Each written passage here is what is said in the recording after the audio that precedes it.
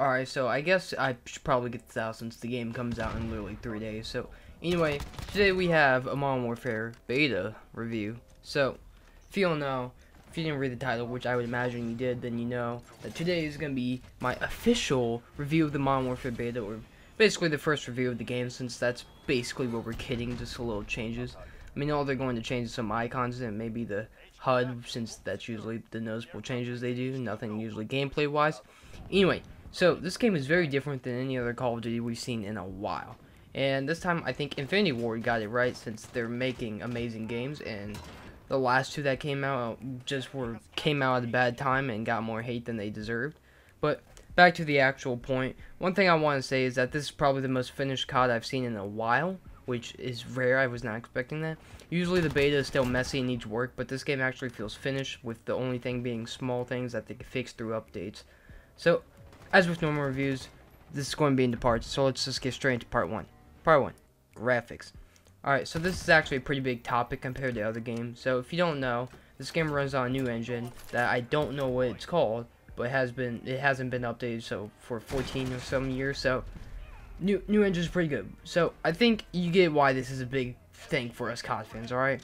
And, you know, for my fellow PC players, if you don't know this, the new engine is capable of 4K and has ray tracing, which is just, you know, nut-worthy. So if you're rocking that RTX card, it's gonna look extra better for you, which I plan on getting an RTX card one of these days. But yeah, so PC players, now the graphics themselves, like the things you see, you know, what you see, they look incredible. Now I always gave Infinity Ward a good rep for graphics, since they're usually good and look nice, while Treyarch is just a joke with graphics, because still don't understand how Black Ops 4, hardly a 1-year-old game, I guess it is over 1-year-old now, but it looks worse than Black Ops 3, which is almost a 5-year-old game now. Anyway, Modern Warfare graphics are just stunning, dude. They're crazy. And you can see it, and this is on PC, by the way, with settings lowered and all that, and they still look good. Now, one thing that I was worried about is that with this COD, when I went to PC, which if you don't know, I usually play on Xbox, and this time I went to PC, because it's just cheaper. Usually graphics on PCs with a mid-tier computer isn't that great versus console, which look nice, but I'm not gonna lie, graphics look really nice on my computer, which is a pleasant surprise. And, you know, consoles usually always look nice, but they always have the problem of having only like 60 or 30 frames capped versus PC, which get over several hundred. You know, I didn't have a counter, but it looked like I got way over 60 with all of these graphics on, so we're bullying it. Now, if you read the spec requirements for the game, it asks for an i7 with a 1660, which is a newer card, which I was really worrying me, since I only have a Ryzen 2600 and a 1060, which I plan on upgrading, at least the motherboard and the graphics card. But, you know, the game worked fine, and I have almost everything on high, and was getting almost a constant 90, somewhere around there. But yeah, now I wasn't expecting too much frame drops in places. It's just with like a lot of explosives and stuff happening in the game, that's where frames were just kind of like shitting the bed for a little minute, but they went back. Otherwise, this game runs really, really well on the PC. But yeah, the graphics are insane and look incredible. Now on to part 2. Part 2, guns. So guns in this game are something else. So one thing is that instantly caught my eye, is which I thought was pretty awesome, is that there's more than 3 guns in each class. Now, while some were available during the beta, there was still a lot that you could see. Now, if you don't know, good old Black Ops 4 has basically 0 guns at launch. There was, I think, like 5 in the AR, and that was the most they had, with only ranging from like 1 to 4 weapons in every other class. Now, in Modern Warfare, there's like 8 ARs in the game, and this is just launch. This isn't all the extra weapons they're going to be adding. So, it was just so much more, and it was amazing to see, since I was not expecting that. Now, there's always going to be that one gun that's better than the others, but it's good to know that there's others to play with. Anyway, besides that, the only other thing I really like about guns is that they all play different. None of them feels like it's the same thing with a different case on them. You know, like the Maddox was basically the ICR, but different sound and different like look. You get what I'm trying to say. So they all feel different, which I was not expecting, so it actually makes ranking up these guns fun to use, since you're not just basically ranking up the same gun over and over. Then, the one thing that was hyped for this game, which was the gun sounds, and This was a little overhyped in my opinion. I was thinking it was going a little too hype, I'm like, okay, their gun sounds really, and I'm not going to lie, the hype is real. The guns sound absolutely tier 1, dude. There's very little games that have gun sounds as this good, and you know, if you don't know what you're listening to, then it's not gonna make too much sense to you. But these guns sound really good. The sounds of them are actually like firing them, and it's a pleasure to just hear the bullets hit the ground. It's, you know, it's kind of like in Black Ops 1, you know, the Galil, how you hear the bullets hit the ground. It's like that, but better. Just the way they sound, it opens the floodgates of your nut. It's wild, dude. Like, it's just, ugh, everywhere. But yeah, the gun sounds are amazing, and bullets hitting the floor were super satisfying. Not going to lie, I would gladly listen to just gun sounds in this game for hours on end. But class-wise, they have gotten rid of the good old Pig 10 system for the gunsmith, which is arguably one of the best things I've seen in a while. So now with the gunsmith, you get 5 of anything you want on your gun: perks, lethals, or sorry, you get the gun perk, you get stocks, grips, reticles. Why can't I think of it? But yeah, you get the point. You have 5 of each, and you get the perks and the lethal, which are just like normal and nothing too special about them. But the gunsmith in this is pretty nice. So basically, anything you can do to change the gun is possible in this game. Literally any sight you want, you can get it. You want a different stock, you could get it. You want a different barrel, you could get it. Want a different muzzle, you could get it. Want a different grip, you could get it. It's insane. Now, I'm not sure how gun prestige works, since again I'm still too lazy in looking that up. But I'm going on, since there's 30 levels to a gun, which I saw like the M4, the max level was 30, which I thought was a little high, but who knows. Also, another thing is that you can change the caliber for guns in the gunsmith, and change the guns themselves. For here's an example that was pretty big that they use. So you can make an AK-47, an AK-47U, which is just a tinier AK basically, or an LMG AK, which I forgot what they're called, but you know what I'm getting at. So you could really just change it up. It's literally the most customizable you could ever get in COD. So you can do all this in the game, which can be a little overpowered because it's a little. So when I say this, you can do it actually in game. So if you're in a match, you can just go to create a class real quick and just mess with it. Which, if you get a new unlock, which is nice, but otherwise it could be a little overpowered if you know what you're looking for and what you're doing. But yeah, you get the point. Anyway, gunsmith is one of those things that you have to try to see really how fun it is. It's just one of those things that you just get the point. You have to try it, dude. Anyway, the only downside to this, which I don't like, is that almost everything lowers the ADS time, which is annoying since ADS is already slow, and everything just makes it painfully slow. And I could imagine they could kill that, or not kill that, sorry, fix that. It's just literally everything lowers the ADS speed, which I don't get. Anyway, on to part 3, kill streaks. So kill streaks are back in this game compared to good old score streaks, which are, it's nice because the UAV isn't 20 kills anymore, which I'm over exaggerating. Well, you get what I'm trying to say. I can't speak today. They're like 5 kills, but now it's around like 3, but it also comes at a cost. So probably wondering what kind of cost am I talking about, and that is with score streaks. It promotes camping and farming for kills and not playing OBJ, versus score streaks, which encourage you to go get kills and go get OBJ to get a higher score for the streaks. Now, this wouldn't be a problem if I was just like, oh, he has a high kill streak and he wants his streaks, and you know, that's why he's somewhat camping.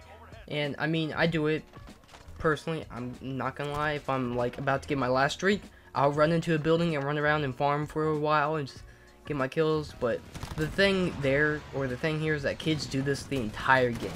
Literally spawn, camp, farm. They don't go out of their spot. They just sit there the whole game, which is annoying since not only do you not see anyone to kill, making it less fun since they're all camping, but you get killed almost 100% of the time by these campers, because these spots can cover sometimes over the entire map. For example, there was this problem where on Granza Raid, I think it's called, I forget where, but there's 4 places kids camp, with 2 of them being the most common but the most powerful. So one is over by the playground, which if you see, you'll know it's a fucking playground. And there's a destroyed building that people camp in, since you can see kids running out of both spawns and just pick them up. Second one is in the middle of the map, where you can see both spawns easily and sides pretty well, Now the annoying ones which really get to me is the third one is the trenches, which is all the way in the far right hand, depending on which way you look at it. But it's on the far right basically. And if you go in here, you can almost see the entire map, and you can pick off anyone before they see, or you can pick off anyone before they see you, which is just crazy. The only downside to this is that it's not very well protected. All you have is to just crouch, or not crouch, prone. That's about it. Otherwise, the fourth one, which is the most common, which is the most annoying in my opinion, is that it's over by trenches. The far north side, there's a destroyed building that I can see all over. Trenches, spawn, the blue building in the middle, and they have all the cover in the world, so it's almost impossible to get to them without dying. So yeah, it's a whole thing. But yeah, with kill streaks, camping is a huge problem which won't be fixed since maps can't be changed last minute. So yeah, it's whatever, I guess. Anyway, kill streaks are nice and they're not broken. So for lower kill rewards, you have the personal radar, which if you rock that, you suck and you don't play for the team, and you can fight me IRL. Anyway, you have the counter UAV, which is pretty standard. The UAV, which I shouldn't have to go into very much. Then for mid-range kills, like 5 or something, you have the Hellstorm, or I forget what they call it, but it's just one missile this time, and it doesn't lock onto any people. You have to aim it, which is a nice change, making it more balanced. So yeah. Then there's the Warthog of some sort, where you just choose a spot for it to spray onto and just hope it kills someone, which it usually doesn't. Then there's like the Wilson or something, which is like a mini tank of sorts, which I didn't see be used too much, but when it did, it didn't get that many kills, so that's probably why. Then for some higher tier streaks, you have the VTOL jet, which it does a first initial strike over the map, then just sits on top of the map and it kills everyone, which is really annoying to go up against. The only thing is that it takes around 2 missiles to destroy, so it's not too awful. It's pretty weak actually. Then the one that I rocked, arguably my favorite, which is best for going for nukes, is called White Phosphorus, which it does a lot. So let's see. The first thing is that it could potentially kill someone when it first makes impacts on the map, which is rare, but it could happen. Then it smokes the entire map so no one can see. Then the best part is that it damages people, which means easier kills. Basically what it does is that it lowers their health, so you can just get kills. This is why it's easiest for nukes, because it counts as kills and not score streak kills. Since yeah, anyway, then the main reason is because it just weakens them, and you can hear them cough, so you know where they are. So if you listen, you can hear so yeah, that's my favorite personally. Now then the only other one which I remember in the beta and from general is the Juggernaut, which is like a 15 kill streak or something, which has rock music blasting in it, which is pretty fun to use. And I only seen it like once, and I never played it, so yeah. So yeah, I'm pretty sure that's all the beta kill streaks that we saw, with more in the game obviously. But yeah, pretty sure there's actually the Orbital VSAT, which is coming back, which is gonna be anyway, kill streaks are fun. Yeah, good change. Just wish kids didn't camp that hard. So yeah, part 4, one of the last parts, the maps. Alright, so this is going to be the shorter part since there's only like 6 maps in total with all the game modes. So Granza raid, wherever you want to call it, I still don't know. The one I just talked about with the camping is the one I got the most. So this map isn't bad, but it isn't great. It's just kind of a eh. If I could change anything about it, it would probably be the right side of the map, so it wouldn't just be a camping hotspot for kids. I'm not even gonna try to say it, but the cave map, which is in like the Middle East, this was somehow one of my favorite maps and least favorite maps at the same time. So the outside portion of the map is great, and I really enjoy it. It's actually fun to play on. Just the cave part is the most annoying, and it hurts. It just hurts playing. So the main reason about this, is that it's too dark in there, and you can't see anything. It's way too dark in there. You can't see anyone, which is super annoying, and they can't see, or actually they can see you since you have like the light from the outside shining in. So it's just light it up a little more in there, maybe give it more lights, and it would be fine. And yeah, the next one is Hackney Yard. I think this is another one I like, not too big and not too small, and it was fun to play on since it was more fast paced. So not really anything to complain about here, just alright. Then Gun Runner, it was fun and all, but my favorite mode for it was Cyber Attack, so that was basically it. So I would 100% keep it. Yeah, otherwise pretty decent map. Now Again, there's only 4 maps, and there's going to be like 12 or something in the actual game, so we'll just have to see. Now, for the 2v2, there was Pine, which was one of the ones we saw when they first revealed the game.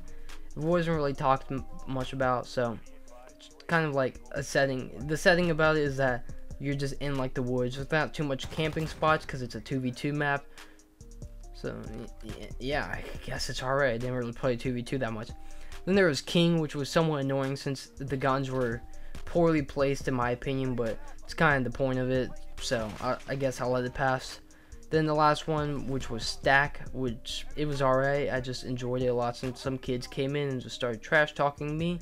You know, super confident in themselves, and they absolutely got 6-1 by us, so that's the only reason why I like it. Then the 64 players, or the 32v32. There's only one map, which was called Karst River or something like that, which I'm not going to say this map was awful, but it's pretty alright. That's about it. Very chaotic and a little bit of everything for everyone. You could have sniper spots, real up and close. It's just so overall good map. The only thing is that they need to patch the glitch where you get under the map and just get easy kills and easily get nicks, or just how vehicles what? I can't speak. Just how vehicles are in the game today. It's just a whole mess, but pretty alright map if they could just fix things. So, going on to part 5, my final part, closing thoughts. Alright, so I've gone long enough here, and there's still more I want to talk about, but nothing too important that's like, ooh, we should talk about this. So, yeah, this Modern Warfare might actually have potential, which I never thought I would be saying for a new COD, but hey, who knows, time will have to tell. Now, obviously, microtransactions are going to be in the game, and if you're surprised by this, then I don't know what you're drinking, but it's pretty good stuff. And you know, we know that there's gonna be no supply drops apparently for like a couple months, in my opinion. And they're putting supply drops in. There's no way they don't, dude. But yeah, there's still gonna be microtransactions because it's Activision. You know, God forbid they don't make more money than they already have. But besides that, just some glitch fixes and maybe some map changes so camping isn't the biggest thing about the game. And I would enjoy the game a lot. I mean, either way, I'm still going to enjoy the game. And at least for a while, hoping they don't BO4 the game, which, I mean, don't ruin the game to high hell. It would be pretty fun, yeah. Now, there's also game chat in this, which is super fun, because not only does it sound awful, it sounds like Modern Warfare 2 days, the game chat is just awful, and everyone sounds like trash, but everyone's just trash talking, and it's just super fun to mess with people, so, yeah, like that. They should keep that in there, so. Yeah, this game could have very, very high potential and a fun game, but again, we'll just have to wait to see. Now, if you're wondering if you should pick up the game or not, I would personally wait until launch, since Activision is probably going to do some shady stuff, and it's kind of obvious at this point, so I would definitely wait until launch, or if you're not too big into COD, just wait until after Christmas when Activision starts doing their shady stuff. So, yeah, otherwise, I personally really enjoyed the beta and had a lot of fun on it, and probably more fun on this COD than any other in a while. You know, was not expecting to say that, but I was also with a very fucking cool squad, and I plan on staying with them. But yeah, that's about it. We'll just have to see. Anyway, that's been it for the video. Hope you enjoyed. Make sure to leave a like, comment, subscribe for more on YouTube. I will see you next time. Goodbye.